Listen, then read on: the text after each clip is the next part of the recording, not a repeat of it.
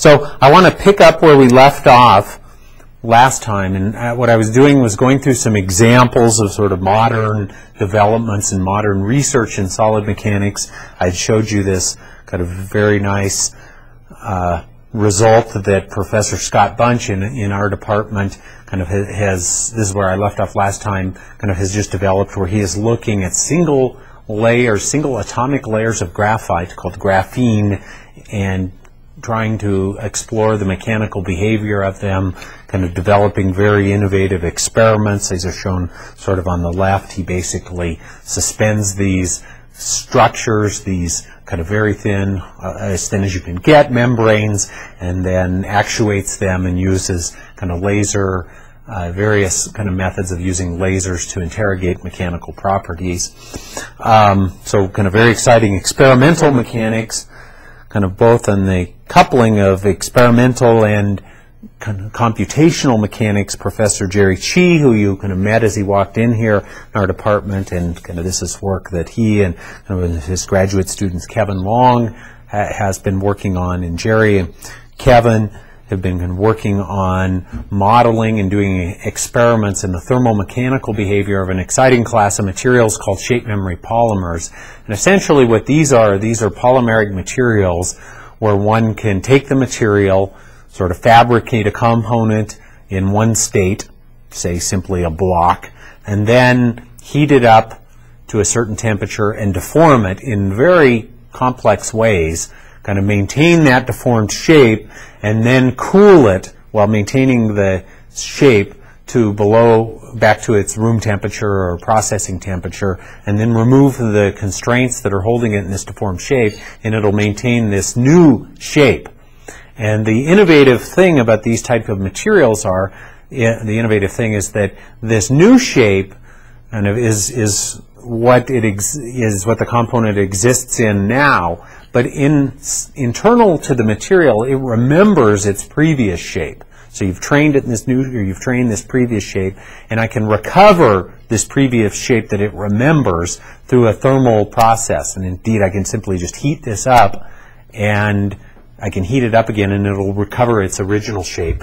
And as an example of this, on the left here is a little video of an indentation experiment where this ball is going to be indented into the material. The material sits here at room temperature. It's raised above, to a higher temperature. The ball indents the material. It's held there as it's cooled, and then when the ball's removed, this material has a dimple in it. And then another thermal process occurs where we heat it in a prescribed way to recover the initially flat shape. And I'll see if I can kind of run this movie. Looks like it's working. So here it's being indented. Okay, now it's being held as it's being cooled. You obviously can't see that. Now I take the ball away here in a minute, and you'll see this impression in this glassy material now. And now I'll start heating the material back and completely recover, fully this indented shape. And you see a little bit of a ring around here. I don't know how well this comes up on the kind of various monitors you're looking at. You see a little bit of a ring, and that's actually just due to some of the lubricant that's there.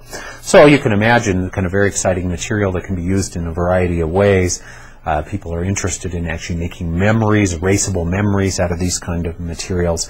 But Professor Chi is one of the world experts at actually kind of experimentally and modeling these kind of materials. And over on the left are results of some of the simulations that his graduate student Kevin Long has done. And I'll see if I can, they're sort of if it actually runs, there you go, you can sort of see essentially this kind of being indented over here on the left, and then over time held, and then slowly this thing will then recover, and that impression will be removed. And while they're not synced here kind of to see it, these are actually quantitatively in very good agreement, sort of the deformed shapes and the temperature profiles and so forth. So this is an example of using what's really cutting-edge, sophisticated solid mechanics, coupled thermal and solid mechanics, kind of to model this very complex phenomenon.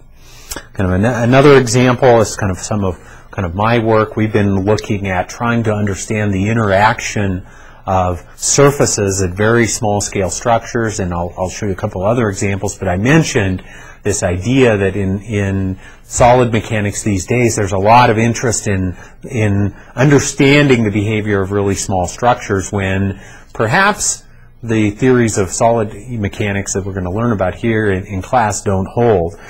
And one example of that is we've looked, and this is kind of largely work of an excellent graduate student that kind of worked with me named Frank Del Rio, kind of looked at building kind of test structures and doing experiments to understand the effect of roughness and of humidity on adhesion at really small scales of kind of MEMS type samples with nanometer scale roughness. And this sort of shows an example, a cantilever sample that we use to actually measure adhesion. This is sort of the surface kind of here over on the left that we kind of deal with. These are the type of surfaces that we characterize. And then when we bring these into contact, which is shown schematically over on the right, what happens are that the surface forces, mainly due to van der Waals attraction, but in certain cases due to capillary forces as well,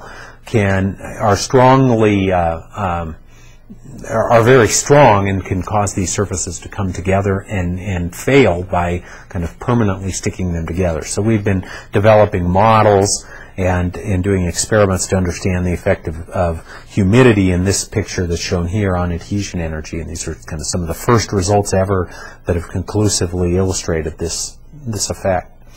Kind of my colleague in aerospace engineering department that many of you in the aero department may be interested in working with, Professor Kurt Maute, kind of takes sort of modern finite element codes, modern computational tools in solid mechanics, and couples them with optimization tools to actually optimally design components. By optimally design, he can actually tailor the shape of a material or the layout of a material. This is an example of that called topology optimization. Or on the left, what he's done is taken a two-phase material and tried to lay it out in a way, in other words, put blue and red in certain areas such that he can take a wave that's coming in from the left, guide it through the material, and have it exit on the right. And this shows a computational simulation on the right of the resulting wave field that's passing through that material in a dynamic way. So he's kind of doing very sophisticated dynamic wave propagation and coupling that with design tools.